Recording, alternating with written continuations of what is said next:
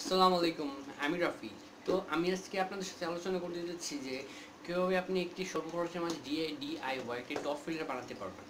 তো top filter বানাতে গেলে আমাদের সর্বপ্রথম যেটি দরকার সেটি হলো একটি বক্স।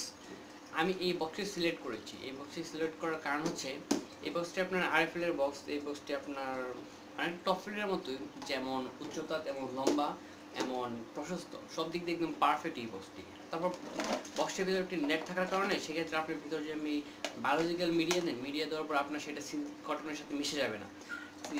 বায়োলজিক্যাল মিডিয়ার উপর আপনি এটা দিয়ে দেন, সেটা অনেক সুবিধাজনক হবে। সেজন্য মূলত আমি এই বক্সটি বেশি পছন্দ করি টপ ফিল্টার বানানোর ক্ষেত্রে। তো আমি আপনাদেরকে দেখাবো কীভাবে এটি দিয়ে আপনি একটু টপ ফিল্টার বানাতে পারবেন। আরেকটা কথা, এই বক্সটা আপনি একটু কম পাওয়া যায়। কম পাওয়া যায় বলতে আমি ঢাকায় অনেকগুলো শোরুমে পেয়েছি, আরএফএল এর যে শোরুমগুলো, বক্সটি মূলত আরএফএল এর। অনেকগুলো আরএফএল শোরুম খুঁজেছি, আরএফএল শোরুমে আমি তেমন একটা পাইনি। শুধু একমাত্র আমি মালিবাগের একটা শোরুম আছে আরএফএল এর, ওইখানে আমি পেয়েছিলাম বক্সটা। আপনি যদি ঢাকায় থেকে থাকেন তাহলে ওইখান থেকে আপনি কালেক্ট করতে পারবেন। আমি পার্সোনালি বলছি না যে কোথায়, মানে আমি একমাত্র ওই জায়গাটাই পাইছি। তাছাড়া আমার আশেপাশে যতগুলো আরএফএল এর শোরুম ছিল সব জায়গায় খুঁজছি, কিন্তু এই বক্সটা ছিল না। এই বক্সের দাম নেবে 130 টাকা। তারপর আপনার যেগুলো দরকার হচ্ছে আপনার এলবো। আমি যে এলবোগুলো ইউজ করি সেগুলো হচ্ছে কোয়ার্টার ইঞ্চি এলবো। এলবো এলবো হচ্ছে এগুলো, মানে কোয়ার্টার ইঞ্চি এলবো। এগুলো আপনার ইলেকট্রনিক পার্টস যে দোকানগুলো বিক্রি করে সেখানে আপনি পাবেন, 3 টাকা পিস নেবে। কোয়ার্টার ইঞ্চি এলবোগুলো মাস্ট দরকার। কোয়ার্টার ইঞ্চি পর আপনার দরকার একটি সকেট। এটাও আপনি ইলেকট্রিক্যাল দোকানে পাবেন, যেখানে ইলেকট্রিক্যাল অ্যাক্সেসরিজ বিক্রি করে। এটার নাম হচ্ছে সকেট, কোয়ার্টার ইঞ্চি সকেট। এটাও আপনি নিতে পাবেন 3 টাকায়। তারপর যেটি দরকার হচ্ছে কোয়ার্টার ইঞ্চি একটি পাইপ। এই পাইপটি মূলত আরএফএল এর পাইপ। এই পাইপটি আপনি ওইসব দোকানে কিনতে পাবেন। আপনার বিশাল বড় একটা পাইপ, মাত্র 20 টাকা। ওইটা আপনার বহু কাজে লাগাতে পারবে। তবে আপনার এত বড় পাইপ দরকার নেই, আপনি তো ওরা মানে ফিট হিসেবে বিক্রি করে না। এত বড় পাইপ আপনাকে সবটাই কিন্তু মাত্র 20 টাকায়। তারপর আপনার বায়োলজিক্যাল মিডিয়ার জন্য আমি যেটি সিলেক্ট করছি সেটি হচ্ছে সিরামিক বার। এই বারগুলো আপনার, আমি যতটুকু জানি যে মিডিয়া হিসেবে এই বারগুলো সব থেকে বেস্ট কাজ করে, সেজন্য আমি এই বারগুলো নিয়েছি। তারপর আপনার যেটি দরকার সেটি হচ্ছে পাওয়ার হেড। আমি মূলত আমার পিছনে যে ট্যাঙ্কি দেখতে পাচ্ছেন এটা আমি রিসেন্টলি বানিয়েছি। এটা এখনও আন্ডার কনস্ট্রাকশন আছে, এটা এখনো কাজ এখনো সম্পূর্ণ হয় নাই। এখন একটা আমার ফিল্টার চালু করা আছে পানি ক্লিন করার জন্য। তারপর এটার আমি কাজ শুরু করব, ইনশাল্লাহ কাজ শুরু করে দিতে পারবো। আর এটার জন্য আমি যে পাওয়ার হেডটা ইউজ করবো সেটি হচ্ছে এইটি। এটা হচ্ছে কি রিসানের পাওয়ার হেড। এটা মূলত পাওয়ার ফিল্টারের।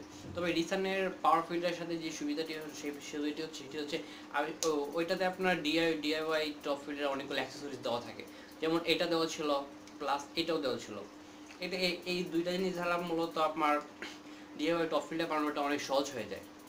আপনার যদি এটা না থাকে, এটা মূলত আপনার 500 এলপিজি। এটা 500 এলপিজি, কারণ আমার পিছনের ট্যাঙ্কটা একটু ছোট, তো ওইটা আপনার 99 লিটার না কত লিটার, 99 না 87 লিটার মনে হয়, 87 to 86 হবে মনে হয়। সেজন্য আমি মূলত 500 এলপিজি নিয়েছি। আর তাছাড়া আপনি আরেকটা ইউজ করতে পারেন, সোবুর যে পাওয়ার হেডটা আছে 1200 পাওয়ার ফিল্টারটা, ওইটা আপনি ইউজ করতে পারবেন আপনার ওই ফিল্টার বানানোর ক্ষেত্রে। সেখানে রিসানে এখানে যেমন একটা ছাঁকনি দেওয়া হচ্ছে মাছগুলা যেন ভিতরে না যায়, আর এই ছাঁকনিটা অবশ্যই জরুরি। এটা ছাড়া যদি আপনি সেটা ইউজ করেন যে আপনার পাউডারটার ভিতরে যে কোনো ধরনের মাছ যে মরও যেতে পারে, সেটা আপনার জরুরি। আর এটা দিয়ে তো আপনি পাবেন না। সেক্ষেত্রে আমি ইউজ করেছি সেটা হচ্ছে আপনার হিটারের মাঝে যে একটা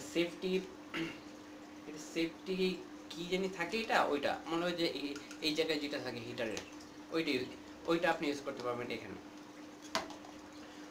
তো আপনার সেখানে সর্বপ্রথম করতে হবে কি, বক্সের মধ্যে ছিদ্র করতে হবে। ছিদ্র মধ্যে থেকে আমি দুইটা করেছি, এখানে দুইটা ছিদ্র আর এখানে একটা ছিদ্র। এই দুইটা ছিদ্রের এখানে দুইটা এলবো দিব আমি এভাবে। আর সকেটটা যেটা আছে সকেটটা দেবো এই জায়গায়।